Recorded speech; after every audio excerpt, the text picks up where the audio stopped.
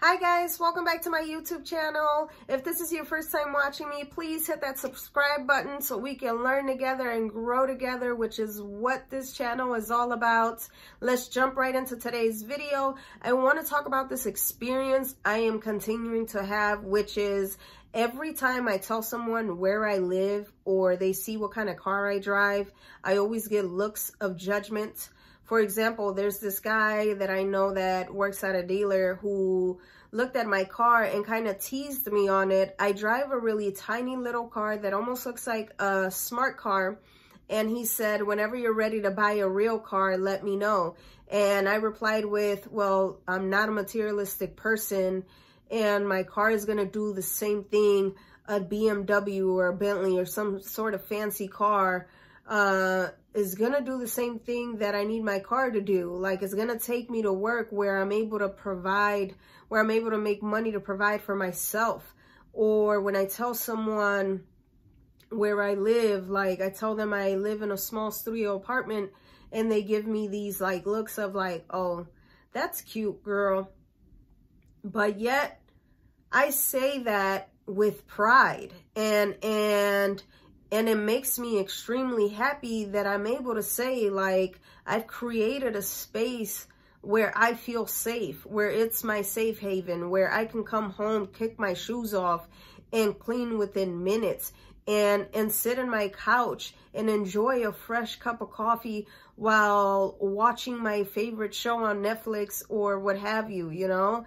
And, you know, and keep in mind, guys, I was raised by a single dad, and I am one of 7 siblings, and we come from nothing. Like, you know, during the summertime, since we were depending on one income, my dad couldn't afford to pay the gas bill, and we went a month, you know, using the electric stove to boil water so we can take a shower.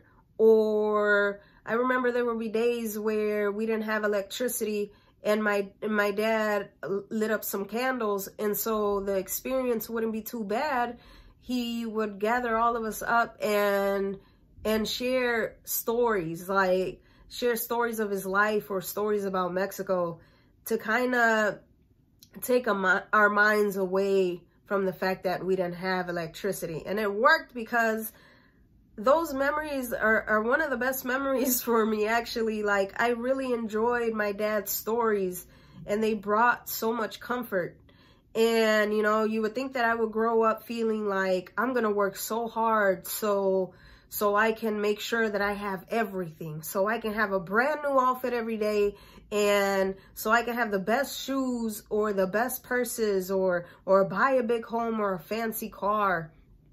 But no, I grew up feeling like what was important was the memories that I would create with my family or my friends, or making sure that I would meet people of substance so they can have an influence on me for the better, so I can, or reading books that were going to develop my mind so I can have a better way of thinking, or so I can provide a conversation of substance with other people, or, you know, just those were the things that I hold dear to me. Those are the things that I feel like that are things of actual value, you know.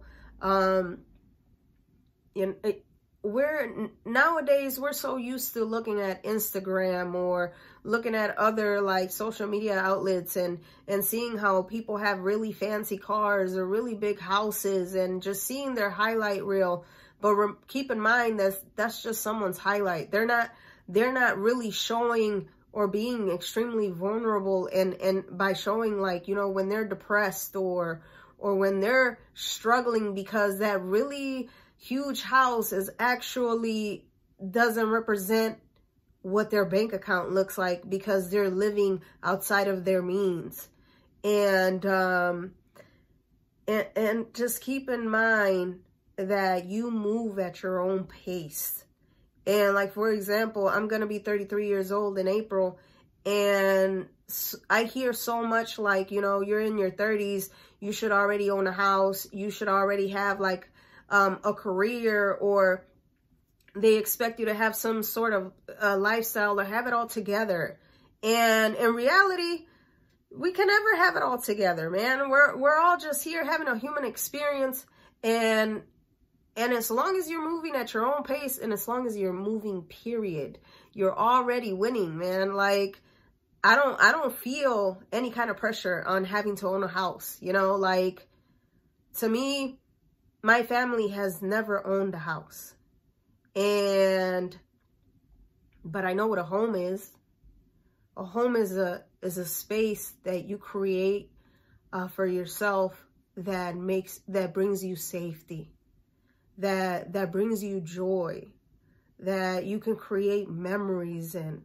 Like, I wake up every day and I look at my square that I've created for myself, and I feel so incredibly grateful to be able to have a place where I can lay my head in, you know.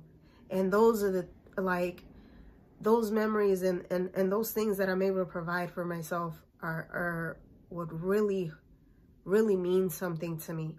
A Birkin bag or red bottoms or something fancy, that's only